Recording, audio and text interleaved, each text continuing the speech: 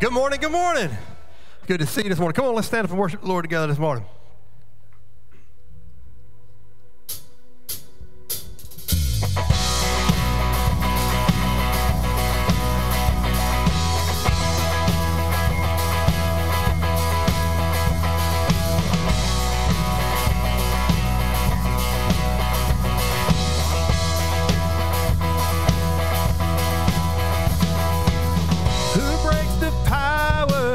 Of sin and darkness, whose love is mighty and so much stronger.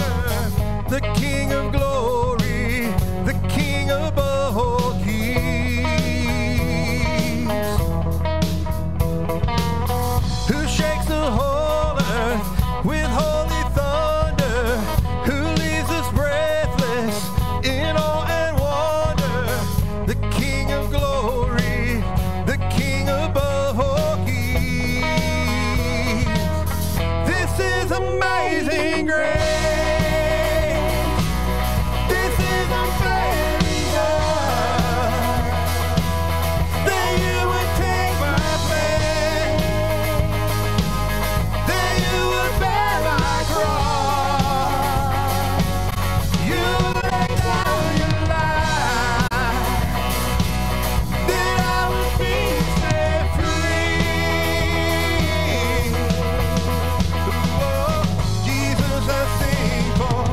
All that you've done for me.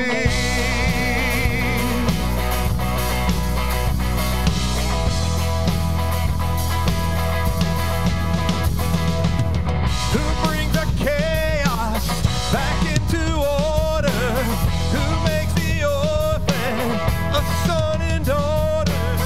The King of glory, the King of glory, who rules the nation with truth and justice, shines like the sun in all of his brilliance. The King of glory, the King above all kings.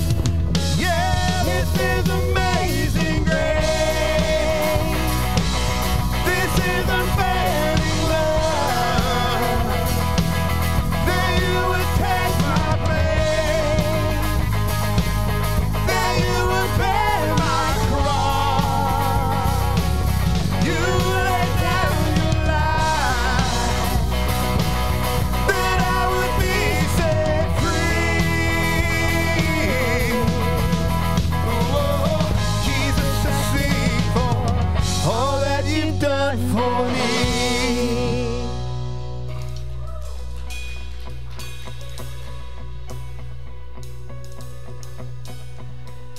Worthy is the Lamb who was slain. Worthy is the King who conquered the grave. Worthy is the Lamb who was slain. Worthy is the King who conquered the grave. Worthy is the Lamb who was slain.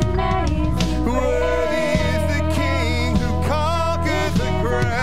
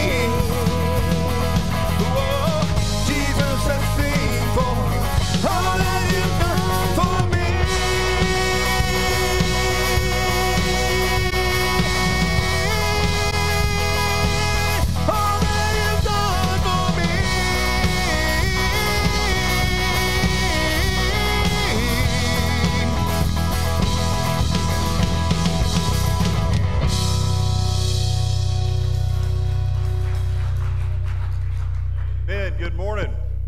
Great job, church. You got the clapping and praise thing going down. You've grown so much. I'm proud of you. I am excited for this opportunity to say welcome to Three Rivers Church. You're visiting with us. We're so happy to have you here today. We have a communication card. We'd love for you to fill that out so we can find out more about you and how we can get you connected with the church. If you're looking for a church home, you have found a church home. And we'd love for you to grow with us in the grace and knowledge of Jesus Christ here. On the back is a vast expanse for you to put prayer requests and let us know how we can be praying for you, your family, celebrating with you as prayers have been answered and God is moving in your life. Amen.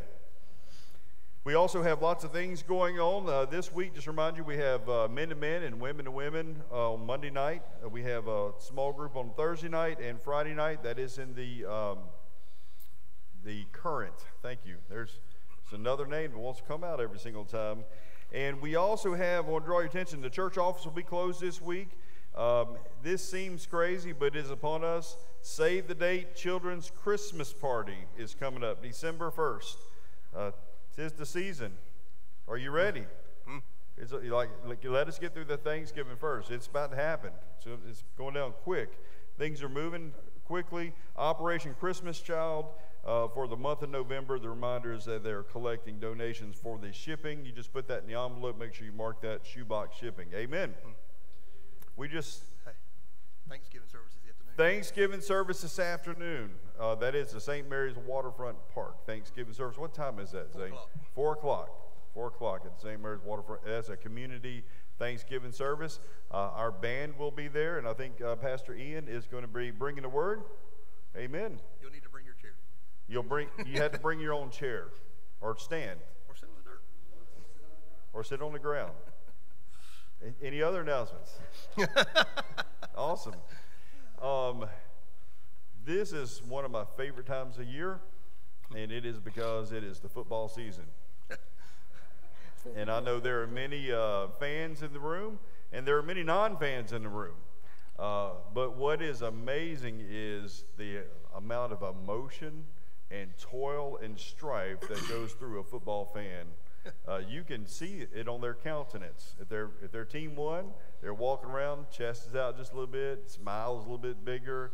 Their team is not doing good, or if their team is having a terrible season, not just a bad game, but the whole season's over, they're like, well, there's always next year. It's amazing how that impacts us. And it's a temporary thing. But we just sang some words about amazing grace. And in that song it said that you would take my place. Yeah. That you would bear my cross. So what has us all here together this morning is one common thread. It's not our football team. That's right. It's not our love of football or displeasure of all sports. It's nothing that is temporary. Is one thing, and it is Jesus Christ. We were a certain way, lost and without hope, and someone arranged an encounter with Jesus Christ. And after meeting him, we have been changed and will never be the same. And Jesus has called us to not just have salvation through our faith in him, but he's put us on a mission to share the message of hope, the good news that we're fixing to read about and we get in December, but he is the good news. And we have an opportunity today, because God has given us today, to be the hands and feet of Jesus Christ, to be the ambassadors of the cross, and to share the good news of Jesus Christ. So we're here today to worship, to celebrate, but also to equip ourselves, because when we leave here today, we will continue the worship, we'll continue the praise, but we have a mission that we need to be excited about, feel confident about, and know who it is that we live and serve. Amen? Father, we come before you. Lord, we just thank you so much for the opportunity that we have today to worship you in such freedom. Lord, may you drive everything out of our mind and heart that is in the way. Lord, whether that is emotions, feelings, thoughts, worries, Lord, we put all those to the side, and we put our full affection of our mind and heart on you and your Son, Jesus Christ. And Father, we want to worship together in one voice.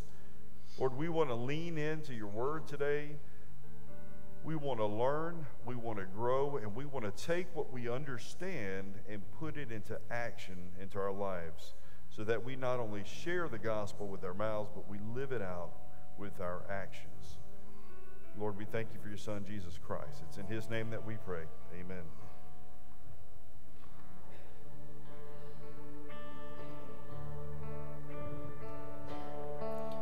Amazing grace, how sweet the sound that saved a wretch like me. I once was lost, but now I'm found. Was blind, but now I see. 'Twas grace that taught my heart to fear, and grace all my fears relieved. Oh, how precious did that grace appear the hour I first believed. Now my chains are gone, I've been set free. My God, my Savior has ransomed me, and now like a flood his mercy reigns, unending love, amazing grace.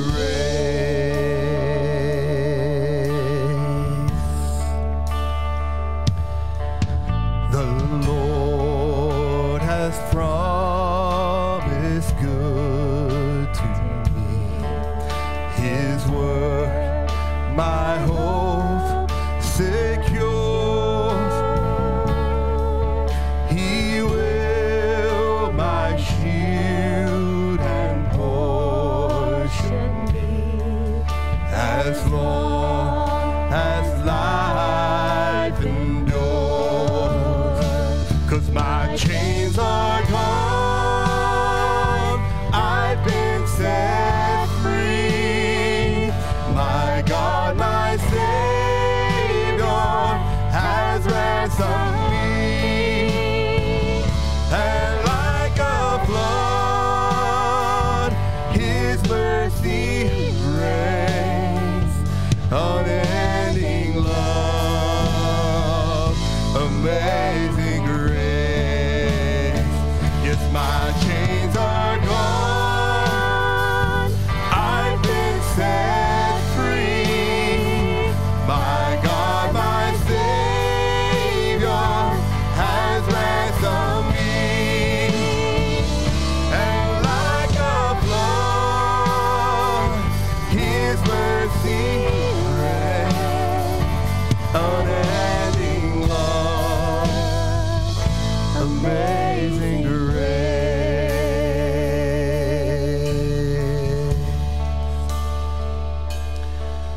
The sun shall soon dissolve like snow. The sun forbear to shine.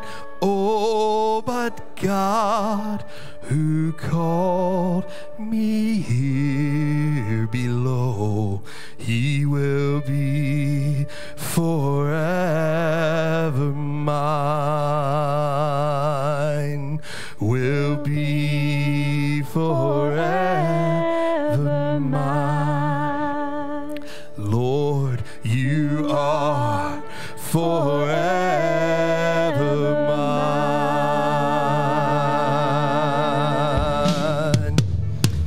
'Cause my chains are gone, I've been set free. My God, my Savior has ransomed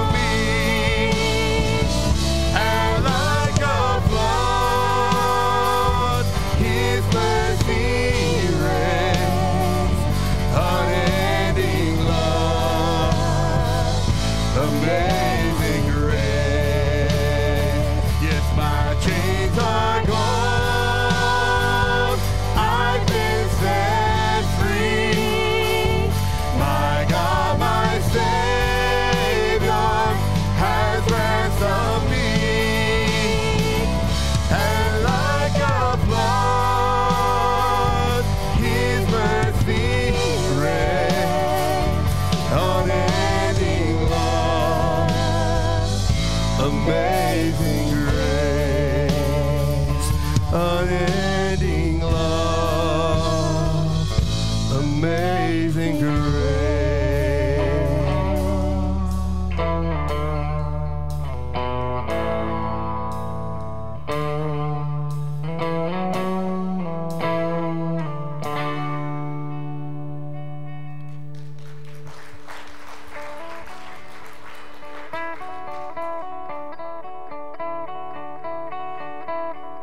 How deep the Father's love for us, how vast beyond all measure,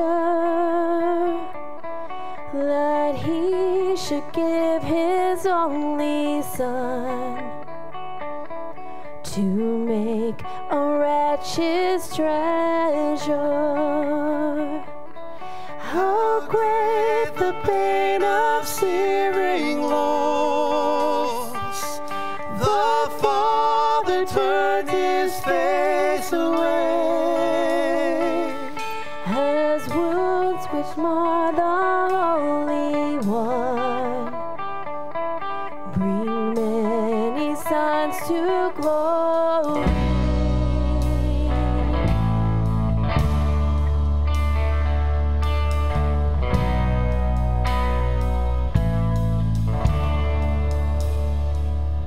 Behold the man upon a cross, His sin upon His shoulders. Ashamed, I hear my mocking voice call out among the scoffers. It was my sin that held Him there until it was accomplished. His dying breath has brought me life. I know that it is finished.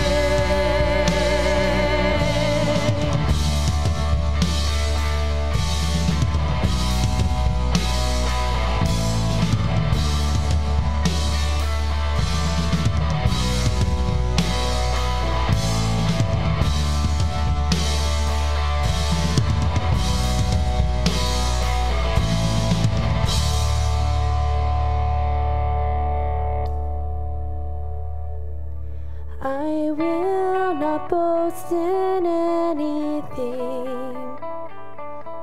no gifts, no power, no wisdom, but I will boast in Jesus Christ, His death and resurrection.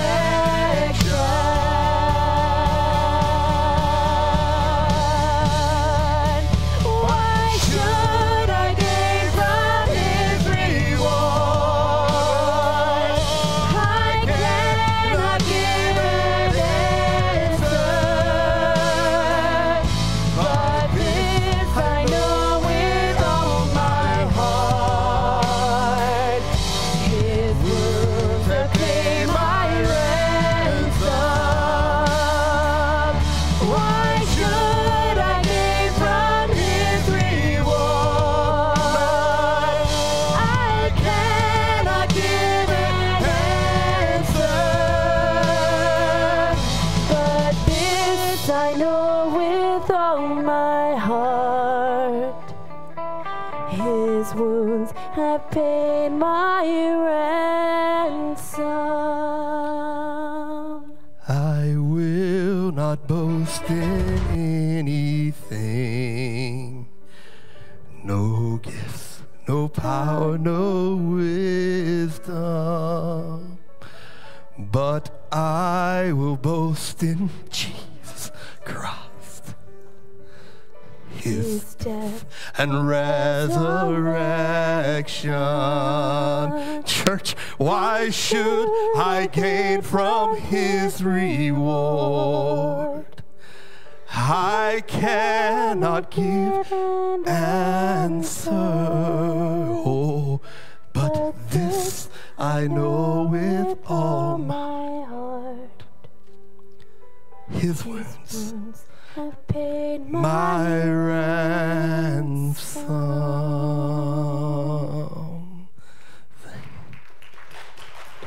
I'll go ahead and be seated.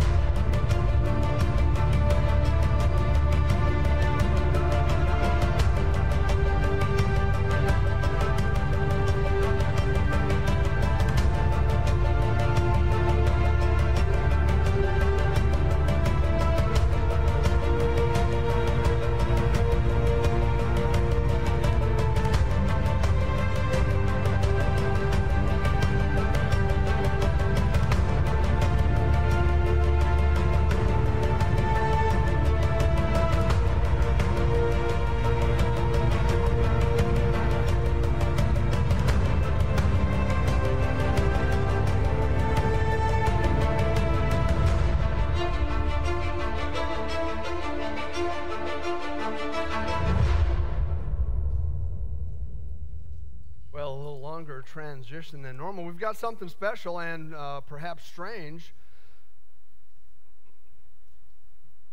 1, 2, 3, 4, 5. So we said bring 5 chairs up. Apparently we can't, somebody counted better on the fly. I mean, if you want to sit up on up here today, that'd be fine. So today what we're going to do, something a little bit different. So pictured from left to right, this is Bruce Redding. He is one of our elders, and you know Pastor Zane. There's Pastor Mark. There's one of our elders, Randy Hendricks, and one of our elders, Nick Piljay. I'm Pastor Ian. So what we are going to do today, we have concluded our verse-by-verse exposition in the gospel, in the letter to the Colossian church. And so what we decided to do is we decided that we would each preach about a short time on the verse that most spoke to us or that was most meaningful to us throughout the series. And we're each going to do that, and we're going to start with Elder Nicholas Piljay. And then at the end, if we have time, we're going to do the very dangerous thing and open it up for completely random questions about the letter to the church at Colossae. So if you have questions and you know we didn't answer it through our 18-week series, this will be the time to do that. So without further ado, Nick has the privilege of going first. Be friendly. Is it all downhill from here? No, it's all here, brother. All up. Good morning, guys. So this is this is new. So bear with me here. So I'll start off with a story. So sorry, I'll get a little closer here. So my family was on vacation in South Carolina this past summer. And while we're up there, we visited another church. First, let me say how thankful I am of our pastors and our church family. If you guys have ever visited another church, it seems very foreign when you've grown used and accustomed to your church family. So I appreciate everybody here so much. So the church that we visited, it turned out to be an actual satellite church. There was like 7 churches that were there. That were within this church, and we sat down, and the worship team played, and then they dropped down a screen, and then we received a message that was pre-recorded on a screen, which that was different. It was kind of hard to kind of to get used to that, to make a connection with somebody on a screen, and yet here we're blessed with 3 pastors, right? So that was different, but one thing that I did like that they did was their order of service, and what they did there is something that we actually have adopted here, and you guys, I'm sure, have noticed the change. So we, as you know, we start here, we play our 2 songs, and then Pastor Zane always gives Pastor Mark the nod, so he knows when he's got to come up and give the welcome, and then after he does the welcome, we play 2 more songs. But the major change now is that we play the 2 songs after the message with our whole band. And the reason I liked that was because I really felt a connection with the message that was being shared as we sang 2 more songs that were correlated specifically with what the pastor had shared. It felt very intentional. Not that we weren't intentional before. I think we do a very good job of making sure that we sing scripturally sound songs here at Three Rivers. But before I send the songs out to the worship team, and for them to prepare for the service, now what I do is I read the passages that our pastors are going to be preaching on. I study them, and I pray for some guidance. And because of that, it's been such a blessing to me. It's actually allowed me to dig so much deeper into the Word and actually be prepared for the message every Sunday morning. And one of the weeks as I was preaching, or excuse me, I wasn't preaching, they were preaching. One of the weeks I was preparing for what songs we were going to select, this particular passage in Colossians stuck out to me, which was Colossians chapter 3, verse 16. And it says, "Let the word of Christ dwell in you richly, teaching and admonishing one another in all wisdom, singing psalms and hymns and spiritual songs with thankfulness in your hearts to God." And that really connected me, especially with this kind of new journey that I was on. I was doing it to switch things up, and I thought it was neat and exciting, and I liked how it connected, but it ended up turning to be such a more of a blessing for me, just because, like I said, I was able to dig into God's Word and find these songs. It's allowed me to study His Word and make a deeper connection with the songs that we sing on Sunday. Some weeks are a little bit more challenging than the others, especially if we get into some genealogy. I'm not quite sure what we're going to sing when we get to some genealogy, so, okay.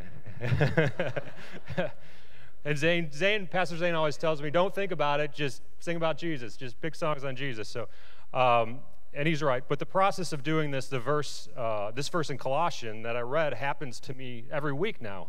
And I read His Word, I study it, I find biblical songs that speak on the same topics, I listen to them, I find new songs, and as a result, I'm immersed in His Word. And these songs, they get stuck in my head all day because they have catchy melodies, but as a result, His Word gets stuck in my head. And it dwells in me, and it teaches me.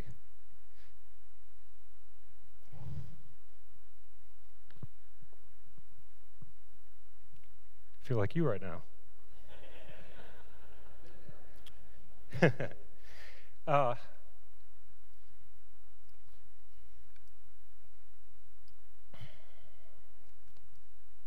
And when I prepare at home and I practice these songs, my kids hear them and they sing along, and teaching moments come from that.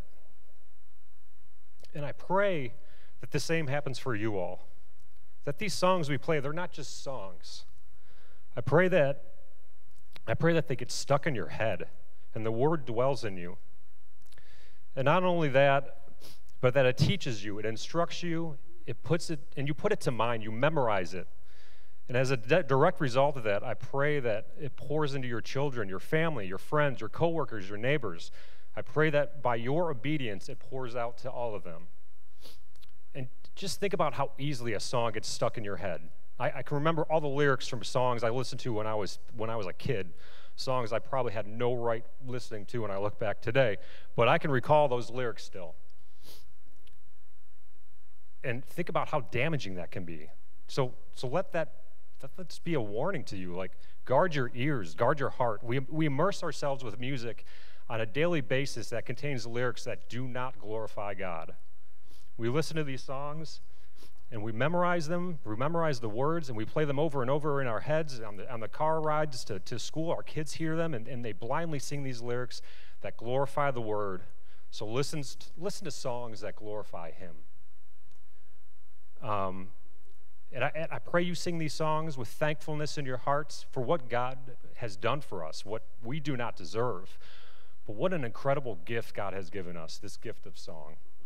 So I'm thankful that He has blessed me with the talent to play a musical instrument, especially if Zach gets called into work and I got to play a couple of them up here. It gets a little bit stressful, but I'm thankful that He's blessed me with this talent, and I'm even more thankful that I can use it to glorify Him. So I'll end with this: is whether you eat or drink or whatever you do it all for the glory of God.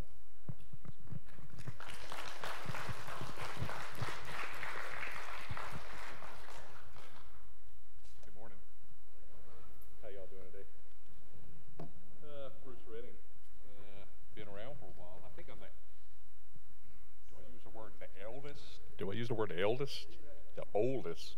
You can tell by my hearing aids and by the gray on top, but because I grew up in a different era, I'm going to be using different words that maybe a lot of y'all don't understand, but thanks a lot, dude. I wasn't going to get that deep. Man, how do you follow up when the word touches somebody's heart and they speak it from the heart? So when Zane mentioned yesterday, because I didn't hear, because of my hearing aids, and because I was out last week, that we're going to be doing this morning, it's interesting because that last minute instruction is exactly what I wanted to talk about this morning. Brother Ian mentioned that, take a verse, that meant something to you. And I'm not going to take a verse that means something to me, but a concept, and that is special or final or further instructions. Recently, I was going through some of my parents' personal stuff. My dad passed away, maybe 10, 15 years ago. And my mom is in a memory care center. She's been there for a couple of years, and it gets tough because, when you go to see your mom and she doesn't know who you are, yeah. So I was at the house, maybe here a couple months back, looking through some of their personal belongings, keepsakes, looking for titles to vehicles, things that we're trying to get prepared for, when the worst happens. I ran across some letters that my dad had sent to Mom and us boys when he was at war in Vietnam, way over, where is Vietnam? Way over yonder, different country. I mean, yeah. And back in the day, when letters were actually written, stamps were placed on them and they got dropped in the mail, and it, in this place, it took 2 weeks, maybe longer, for that message to get to them.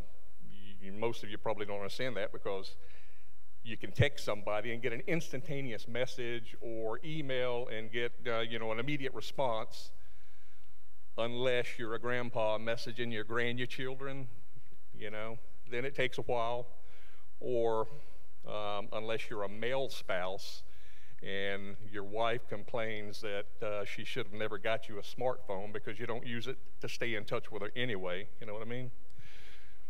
So I was reading these letters, and by the way, this is my emotional support notes. I need those. I get nervous, I get lost, I get sidetracked. My dad had sent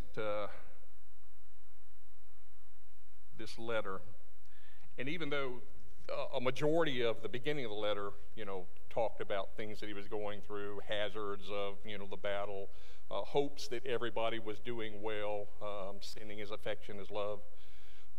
You could always tell when the letter was getting ready to wrap up because even though the other stuff was important and needed to be said, he always gave those final, last-minute, special, further instructions. Like, and I was reading this stuff, and it, yeah, I was reading this stuff, and he said, boys, he said, listen to your mom, say your prayers, do good in school till I come home. I was 5 years old at the time, so I probably heard these things from my mom, but, until I read them, saw them.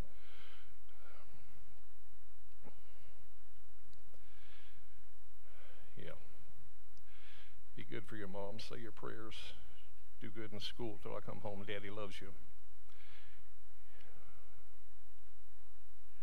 Paul did the same thing, I say in concept, in the 4th chapter of Colossians. Even though everything that he had spoken before was important, was necessary, the believers, at Colossians needed to hear these things, he still had the letter's getting ready to close. It probably was going to take a lot longer for that letter to get to him than the one going to Vietnam, or that the cell phones or the emails, were going to get to you or me. And so, further instructions, last-minute instructions, special instructions. Hey, all this is important, but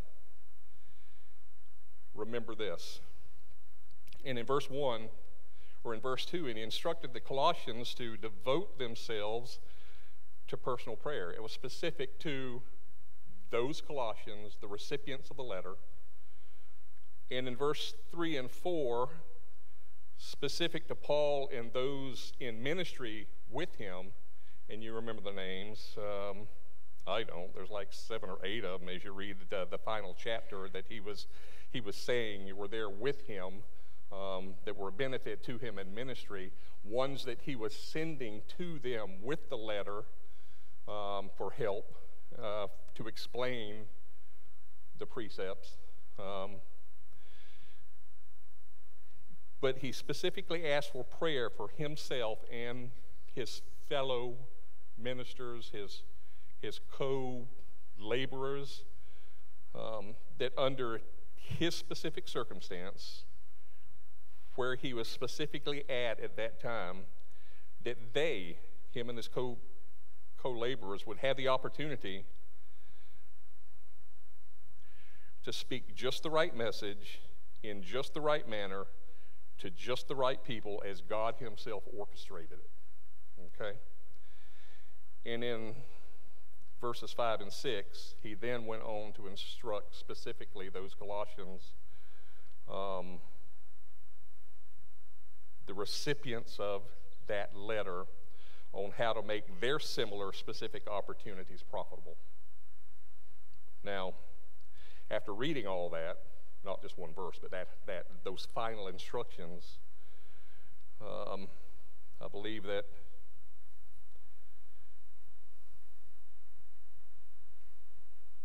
though we're not Paul, or one of those in ministry with him at that specific time, under those specific circumstances, and that we are not those Colossians that were receiving that specific letter at that particular time, that there are concepts, no, there's precepts that are specific to us, meaning that the word that is written, and there's a lot of verses that talk about that, are specific to us, those concepts, those precepts. And so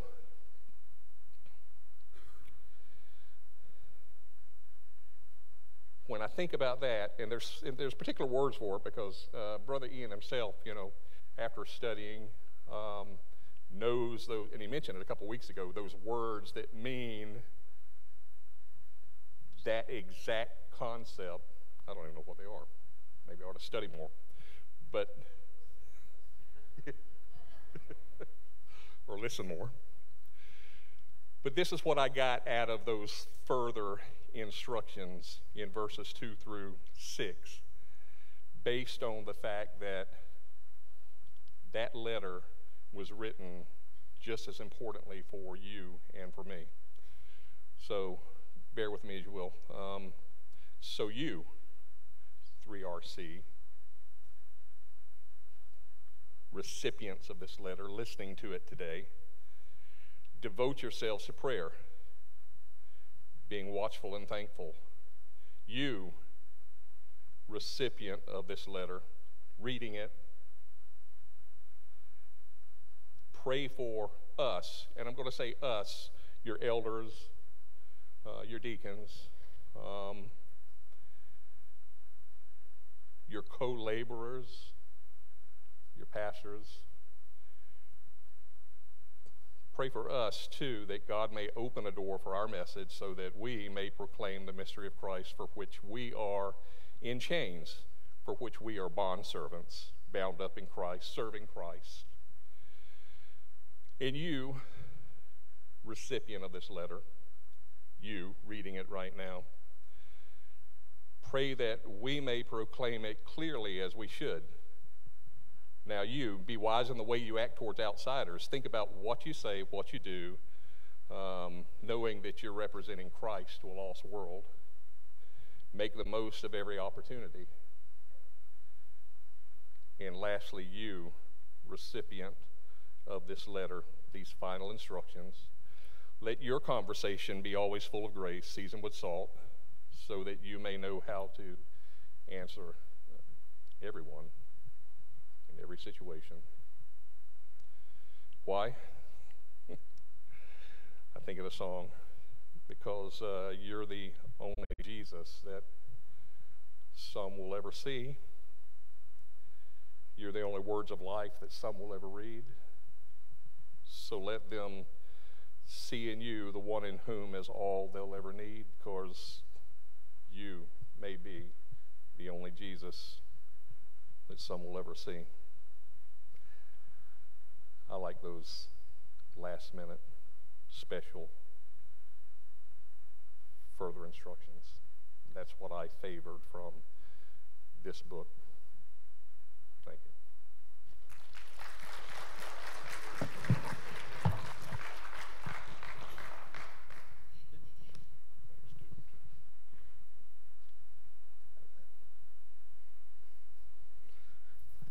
I should be able to get us a little back on track on time. Won't take this long at all. I first of all want to thank my Lord Jesus Christ for saving me probably about 40 years ago.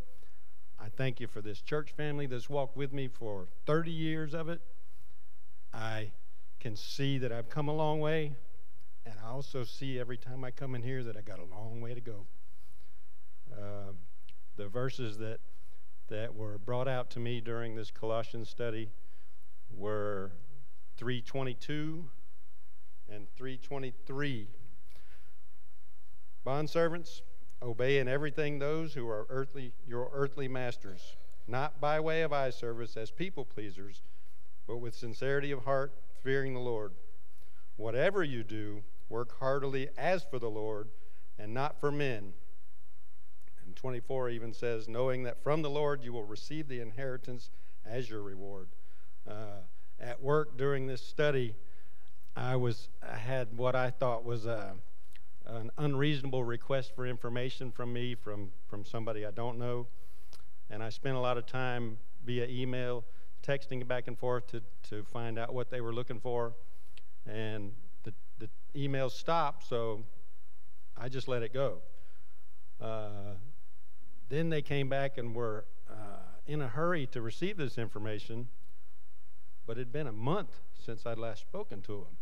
Well, now it's urgent for some unknown reason, and I felt it was an unreasonable request, like I said, so I sent back an email and said, all of this information is owned by NAVFAC next door, and I know that for a fact because I was part of placing it over there. The reason I have it is because we kept a copy. I said, you can find it with your own government people there. Well, I included one of our bosses, and he said, and I think I even said, it's beyond the scope of the contract. And he said, well, it is part of the contract, so you need to take care of it, which didn't make me happy at all. It was a waste of my time, I felt. And then this verse came up, and I said, you said it, I'll take care of it. And I'll do it because the Lord is one that told me to do this. You can either take the words that you receive from the Lord and walk in them, or you can reject them. Same thing as you do with your choices every day. My even higher boss sent me an email, not in person, although we work in the same building, same area. I'll decide what's in the scope and what's not. And he's right. That is his job. I'm fine with that.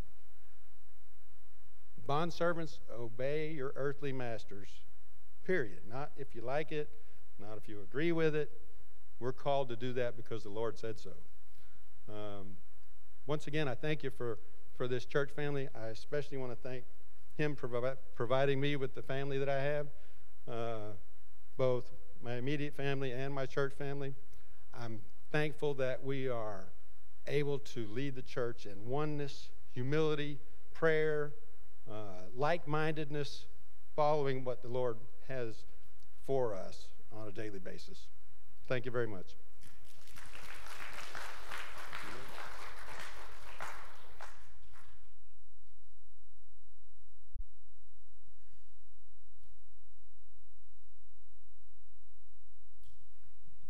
When you get used to having a headset, holding a microphone in your hand is very difficult to do.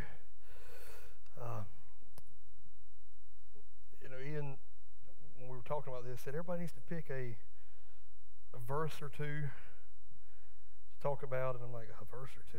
Let's re-preach the whole book. That's what I could do. I've never been accused of being short of something to say. But this morning, we've heard from these guys from the back half of Colossians, but I want to point us back towards the beginning to the first chapter. I want to look at the last 6 verses of Colossians chapter 1 to look at what Paul said there, and then from those verses, I want to make a very personal application to it. And I won't be very long in this, but I do want to make a very pointed point, a personal point here. This is Colossians chapter 1, verses 24 through 29. Please look there and read with me what the great apostle had to say there at the end of chapter 1. Paul said, "Now I rejoice in my suffering for your sake, and in my flesh I do my share on behalf of his body, which is the church, in filling up what is lacking in Christ's afflictions. Of this church I was made a minister, according to the stewardship from God bestowed on me for your benefit, so that I might fully carry out the preaching of the word of God, that is, the mystery which has been hidden from past ages and generations, but has now been manifested to his saints, to whom God willed to make known what is the riches of the glory of this mystery among the Gentiles, which is Christ in you, the hope of glory.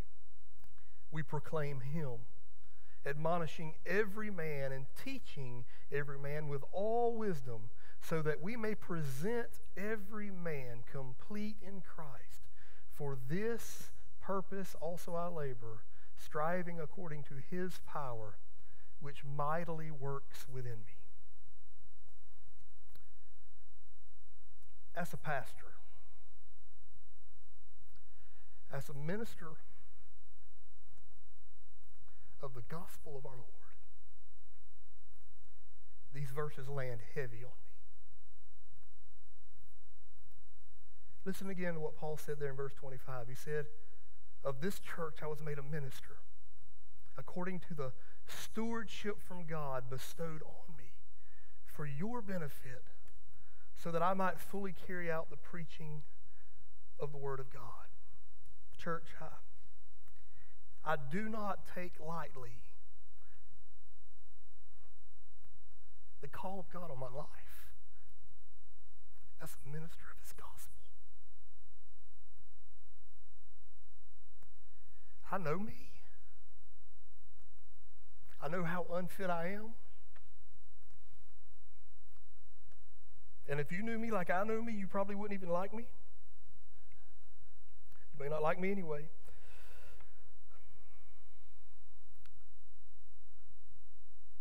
And when God, me and Mark have both shared the same testimony. When God first called me to preach, I'm like, "God, this is a horrible idea. You dialed the wrong number. I'm not the one. I'm not the guy you want." And I mean, you hear me talk. I'm not very good at it. I'm not an eloquent speaker. I do have a lisp and a stutter, and I stumble through words. And I use the same argument Moses used when God met him in the burning bush. Moses was like, "Lord, you don't want me? I can't speak. You know I'm slow of speech." I use the exact same argument. God, you want somebody who can communicate clearly and speak well. And I think of these guys, these great speakers like Adrian Rogers, if you're familiar with him. His voice just rings like it's the voice of God itself when he would preach. And as I'm arguing with God, God used the same answer he gave Moses when Moses was arguing with him. He said, did I not make your mouth? I don't need you to be anybody but who you are.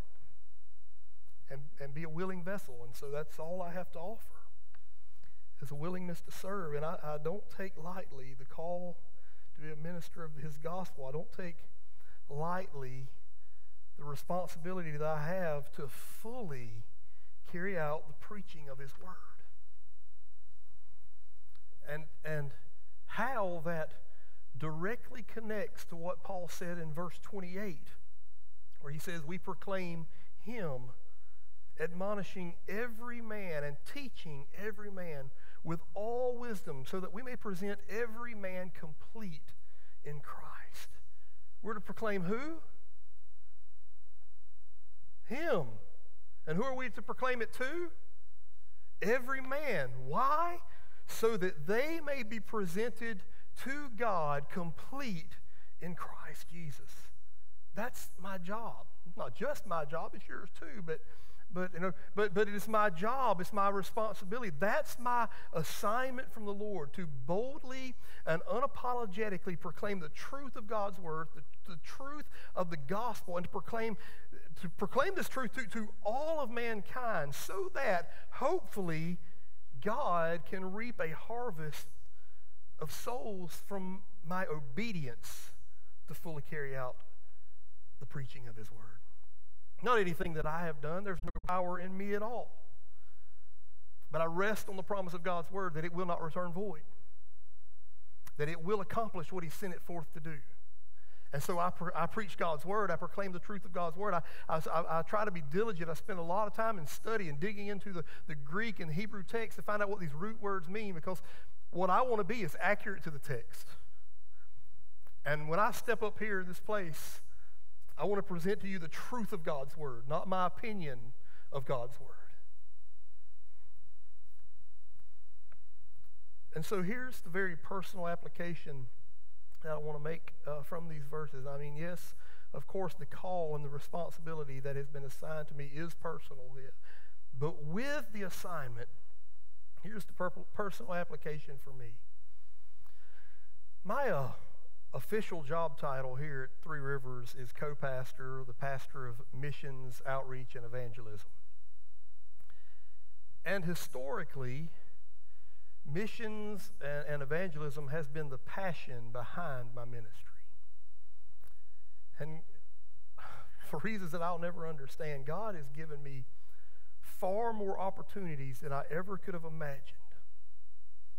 I've had opportunities to speak and preach and teach and witness to countless people in countless places all around the world. I've been blessed and honored to share Jesus with so many. And I've even had the honor of leading some of you to faith in Christ. And for that, I am so thankful. But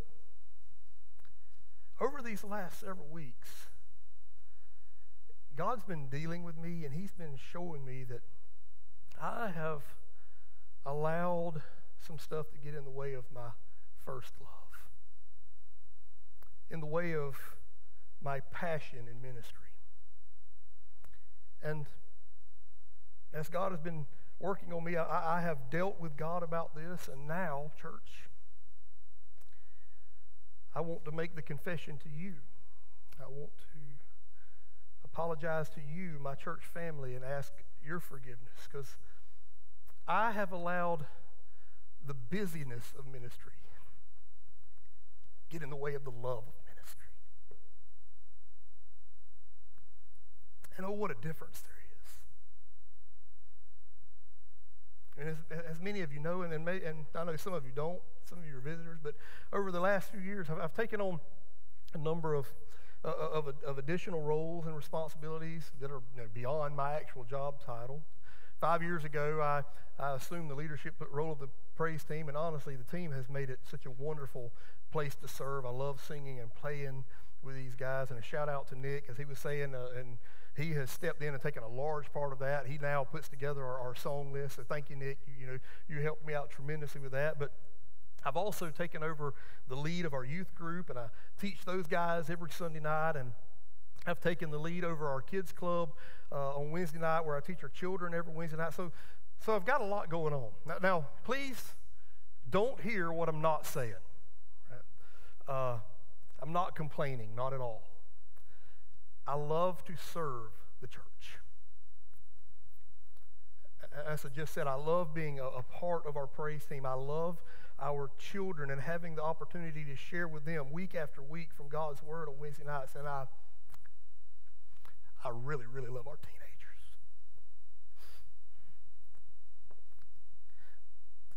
Our youth have always had a very special place in my heart. And I'm so thankful for the opportunities that I've been given. So I'm not complaining. Please understand that. But what it does mean is I'm extremely busy. I've got a lot going on just here in the church. And when you add to that the responsibilities that I have as a dad and a husband, I've really got a lot going on. But what God has shown me is I've let the busyness of it all get in the way.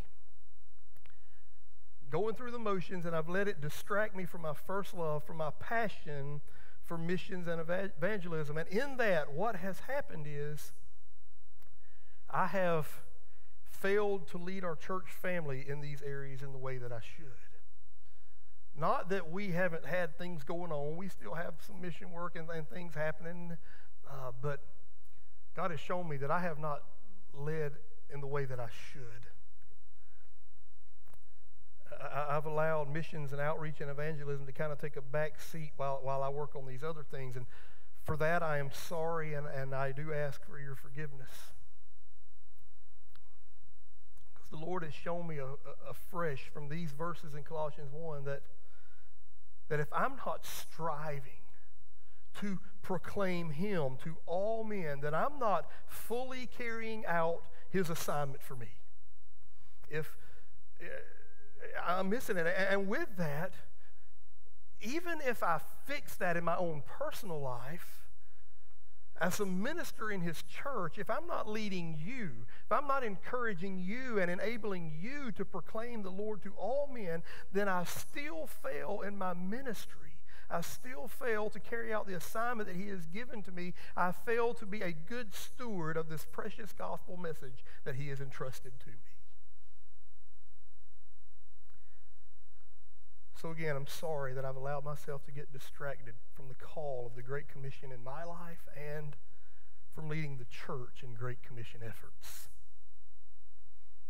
I'm taking steps to correct this and put missions and evangelism and outreach back in the forefront where it belongs. Because if we're not striving to make disciples, what are we doing? That is the call of the Lord Jesus Christ. You know, Jesus did not say that we might be, could be, or even should be. He said, you shall be my witnesses in Jerusalem, Judea, Samaria, and to the uttermost parts of the earth. So that's what I want us to do. That's what I want to lead us to do, to be about making disciples here at our church, in our community, in our state, in our nation, and in all the world. I want to ask you to join me in this effort for the sake of the kingdom of our God. So we were talking in our small group the other night, for the sake of the 3 billion people on this planet who've never even had the opportunity to hear the name Jesus. Just let that number sink in. Over 3 billion people have never even heard His name. For the sake of the gospel, let's make it known. Let's go out into the highways and the hedges and the deepest, darkest places of the earth, and let's make this message known that Jesus saves. There's only hope in the name of Jesus. And I'll end with this. Let me just remind you again of the Great Commission, remind you of the church's marching orders from our Lord, found in Matthew 28, verses 18 through 20. The Lord said, all authority has been given to me in heaven and on earth. Go therefore, make disciples of all nations, baptizing them in the name of the Father and the Son and the Holy Spirit, teaching them to observe all that I have commanded you. And lo, I am with you always, even to the end of the age.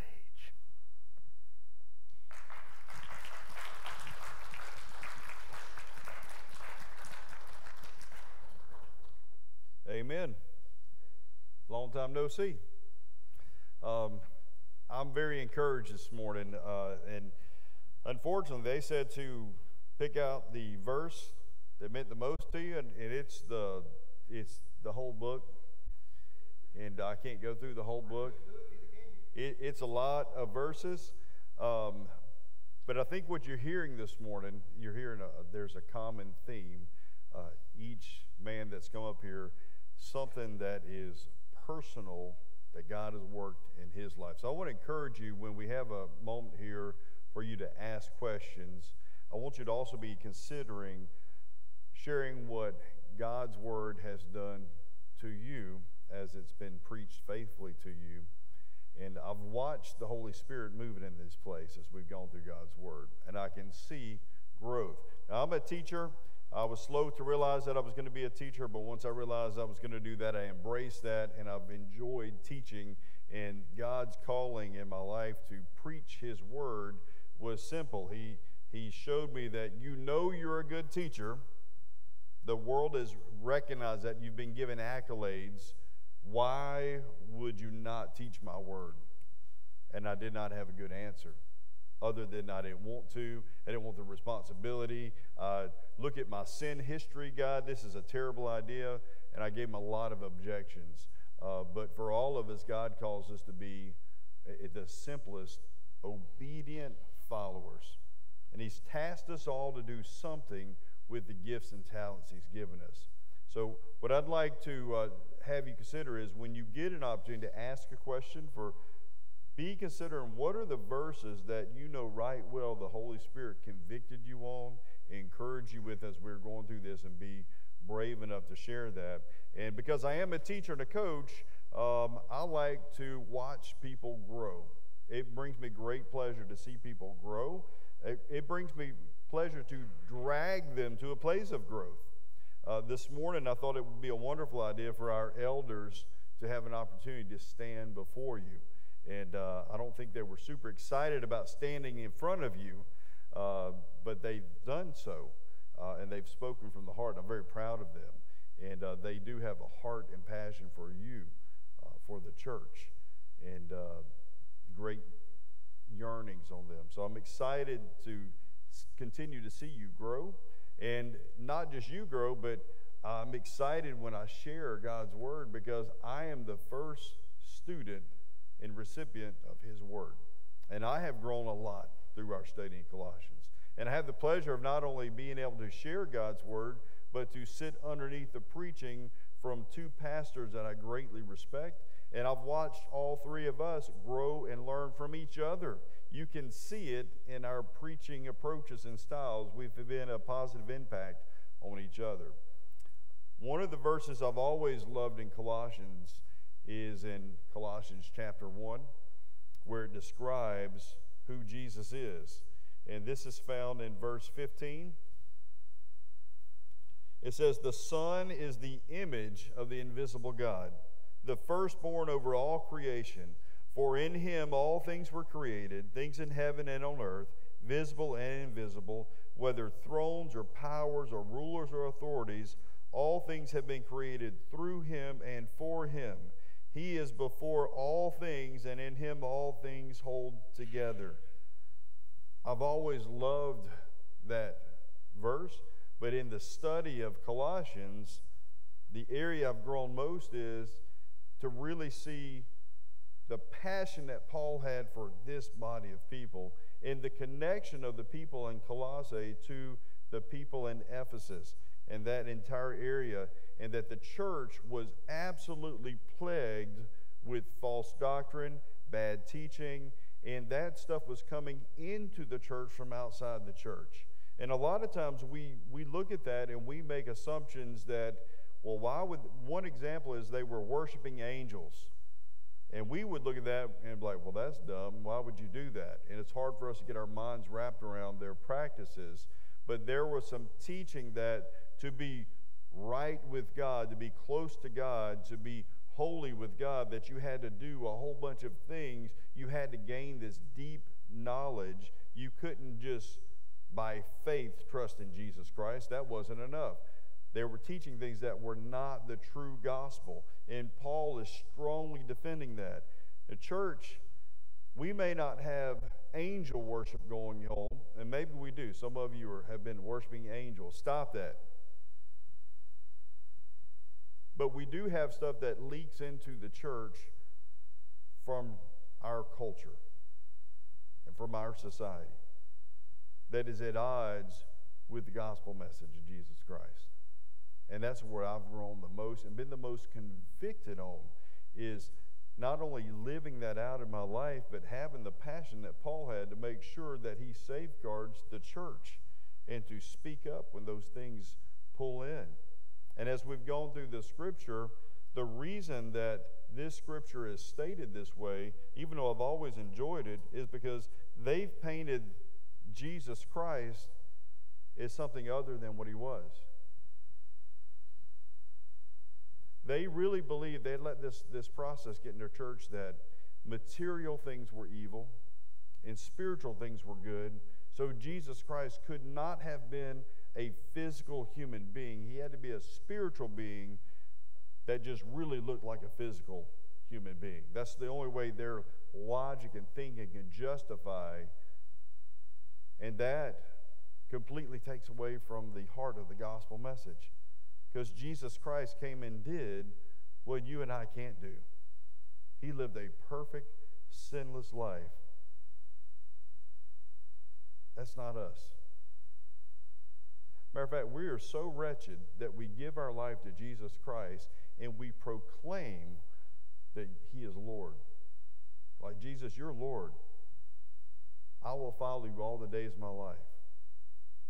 And then we take our eyes off of our walk with Jesus and we let foolishness get into our life. And we look around and say, what have I done? God's word is so important. And Paul starts off in chapter 1, before he gets this, he talks about how important it is to be praying. And a couple quick things I'll share with you, and then we'll get out of the way. In chapter 1, you can start with verse 3, but there's a couple of points.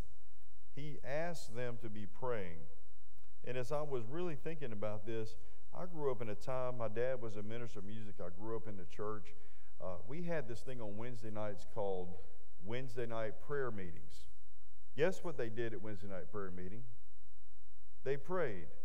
Church, can I ask us an honest question? When is the last time that we have fervently prayed together as a body of believers? I don't mean we open in prayer, we close in prayer, but we came here with the intention of just coming to pray together. Is it heavy on our hearts? If we even mention something like that, will we immediately look at our weekly schedule like, oh, I'm too busy for that. I don't know if I can fit that in. Paul says, when we're praying, how to pray for other Christians, thank God for their faith and changed lives. Ask God to help them to know the will of God. Ask God to give them spiritual wisdom and understanding. Ask God to help them live in a way that honors and pleases him. Ask God to give them more knowledge of himself. Ask God to give them strength for endurance and patience. Ask God to fill them with joy and thankfulness. How many people in our lives, in this church body, would be touched if we were faithful in praying for one another like that? Amen? Thank you.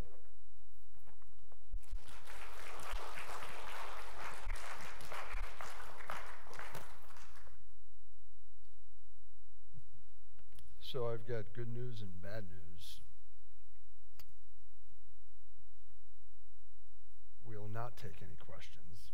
So here's what I want you to do, because there's not enough time to do questions and do the rest of the service, because we are on a time schedule. So here's what I want you to do. If you have a question about Colossians, jot that in an email and send it to ian@threerivers.life, and we will answer those questions in the new year.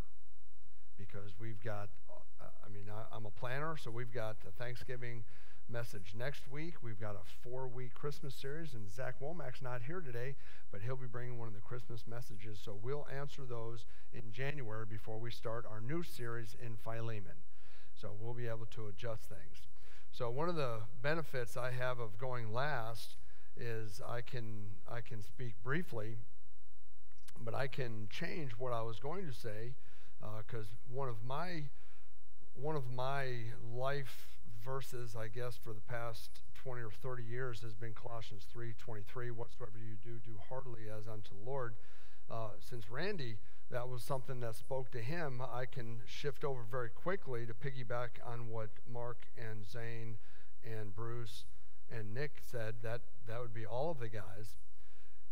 And in Colossians chapter 3, Paul says, therefore, if you've been raised up with Christ, and really it should be, therefore, since you have been raised up with Christ, keep seeking the things above, where Christ is, seated at the right hand of God. Set your mind on things above, not on the things that are on earth. And I think that for me, one of the challenges that I have as a follower of Christ, one of the challenges I have as a minister of the gospel, is to get people to think less of the now and more of the future. I think we spend so much time dealing with things, and Zane talked about busyness, and he's busy with ministry. And I think we're so focused on doing things today that we're losing sight of eternity. And none of the things, I think there are many things that we do are important, but you can see the seasons of life that are very comparable with the seasons in which we live. We look forward to football season starting, and then we look forward to sweater weather, and we look forward to Christmas, and we're just going to stop at Thanksgiving for a moment so we can get to Christmas, and then baseball season comes up, and I forgot about fishing seasons and hunting season, and then it's travel ball time, and then there's soccer team or soccer practice and soccer games, and there's dance, and there's drama, and there's chorus, and there's school, and there's graduations, and there's vacation time, and all these things are important to us. But we lose sight of eternity because we're too concerned about making sure our kids are on the honor roll or get accepted into the whatever honor society they might be. And I think if we were to focus just a little more, and I'm not saying it, and I'll say what Zane, I love that saying. Don't hear what I'm not saying, but when you when you stand before the Lord, now I'm going to be like you. When you stand before the Lord and he says, what have you done with my son? And you say, well, Lord, my kid was on the travel ball team. My kid was in the cheer team, and they cheered, and they were in drama, and they're on the honor roll. And Lord, I shot a 16-point buck. And I caught a 12-pound bass, and my team won the national championship 4 times in a row. And he's going to say, what have you done with my son? And many people are going to stand before him. He's going to say, you're going to say, Lord, I did all this stuff for you. I taught Sunday school. I did this, I did this. And he's going to say, I never knew you.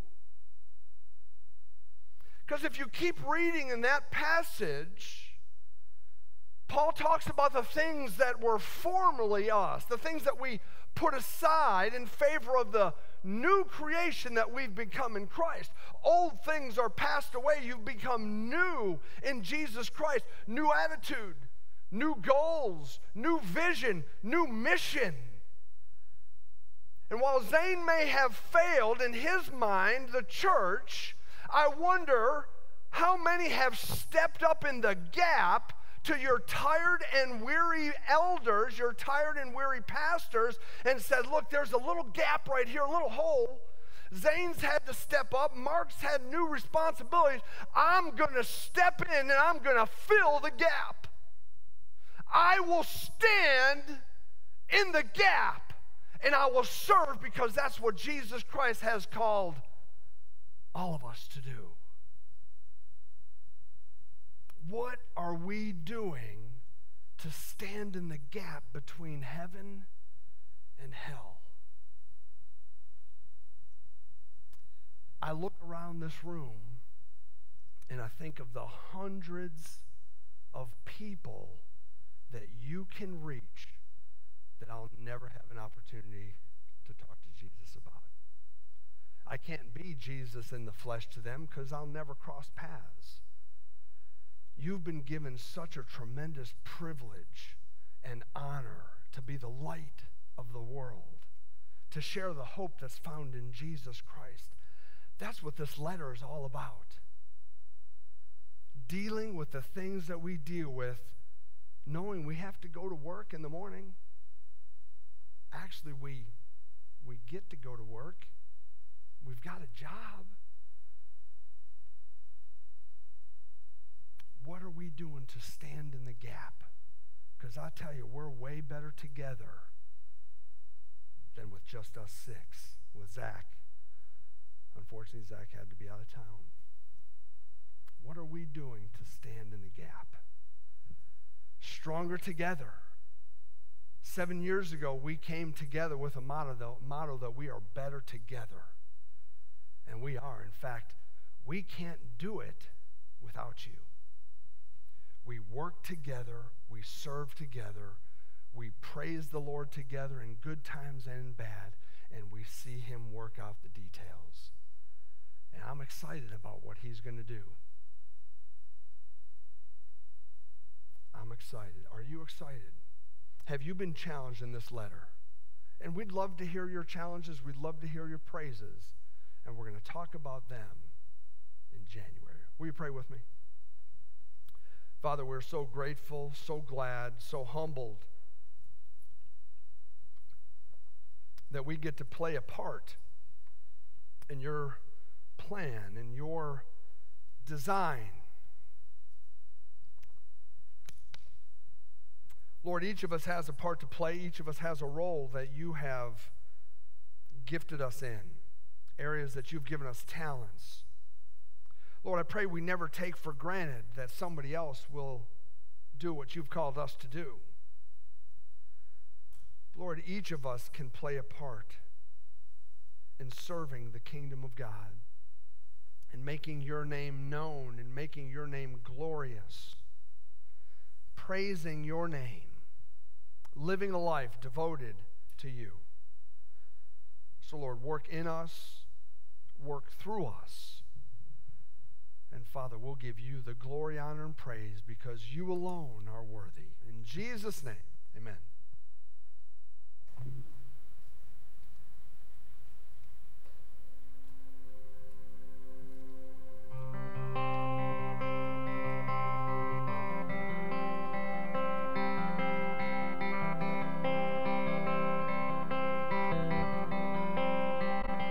What gift of grace is Jesus my Redeemer? There is no more for heaven now to give. He is my joy, my righteousness and freedom, my steadfast love, my deep and boundless peace. To this I hold, my hope is only Jesus, for my life is wholly bound to his. Oh, how strange and divine, I can sing, all is mine, yet not I, but through Christ in me.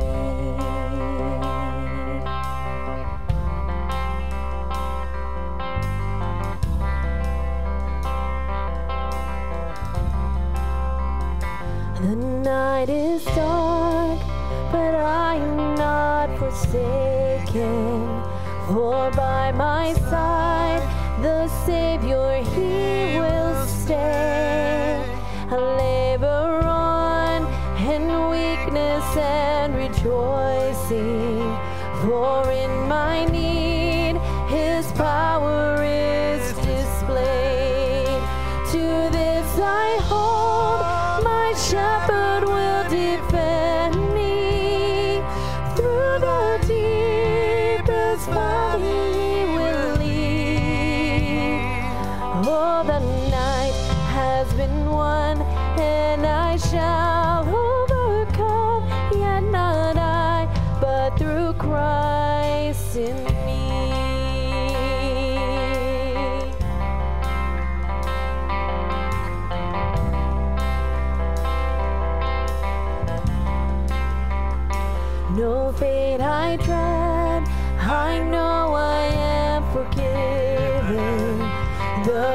future sure, the price that has been paid. For Jesus bled and suffered for my pardon, and he was raised to overthrow the grave. To this I hold, my sin has been defeated. Jesus now forever is my plea. Oh, the chains are released, I can sing, I am free, and not I, but through Christ in me.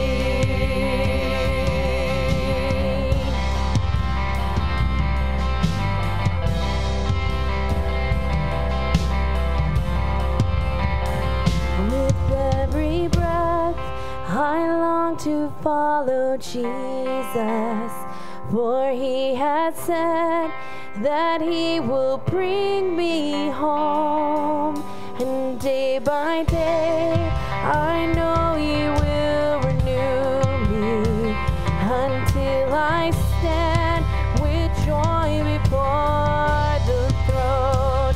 To this I hold, my hope is only Jesus. All the glory evermore to him. When the race is complete, still my lips shall repeat, and not I, but through Christ in me. To this I hold, my hope is only Jesus. All the glory evermore to him. When the race is complete, still my lips shall repeat, and not I, but through Christ in me. When the race is complete, still my lips shall repeat, yet not I, but through Christ in me. Yet not I, but through Christ in me.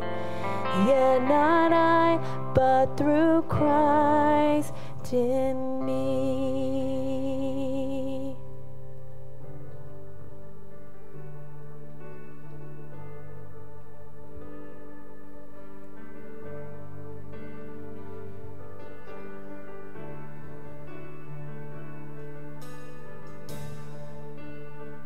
In Christ alone, my hope is found.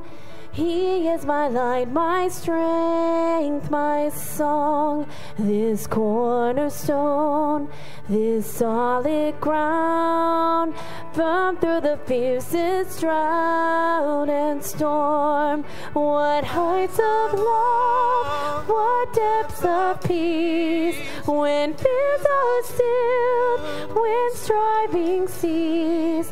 My comforter, my all in all, here in the love of Christ I'll stand. In Christ alone, who took on flesh, fullness of God in helpless babe, this gift of love and righteousness, scorned by the ones he came to save. Till on that cross that Jesus died, the wrath of God was satisfied. For every sin on him was laid, here in the death of Christ I live.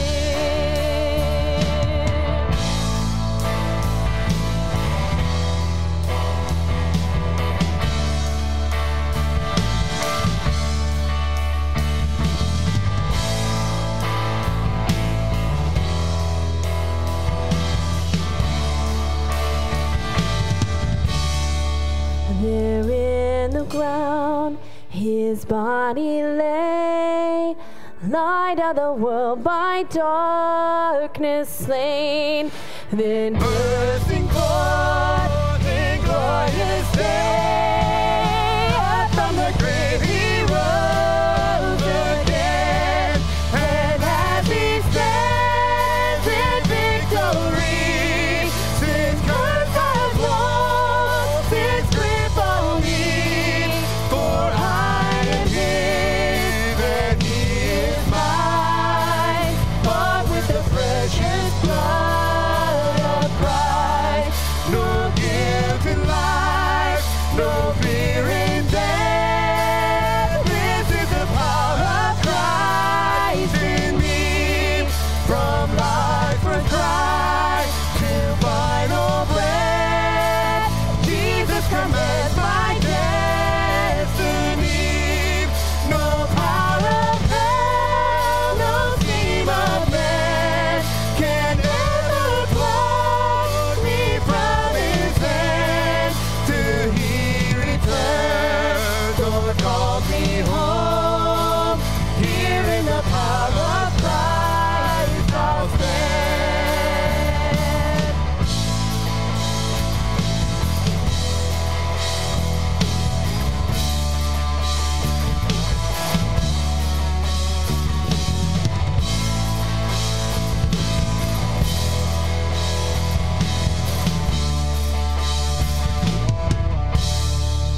Till he returns or calls me home, here in the power of Christ I'll stand. Thank you, church, for being flexible. Thank you. Thank you for your graciousness. Don't forget our Thanksgiving service downtown at the Waterfront Park. Bring a blanket or a chair, and that'll be at 4 o'clock at the Waterfront Park. So let's pray, and we'll be dismissed. Father, thank you for the opportunity to be here. Lord, thank you for all that has been accomplished. Lord, I thank you for the words that have been spoken from the heart of your pastors and leaders at this church. Lord, I pray that the power of God, the Word of God, would richly dwell in each of us, making a difference in our lives that would be obvious and evident to a community in a world that desperately needs to hear the hope that's found in Jesus. Now, Lord, as we leave this place, I pray that we would be doers of God's word and not hearers only. In Jesus' name, amen.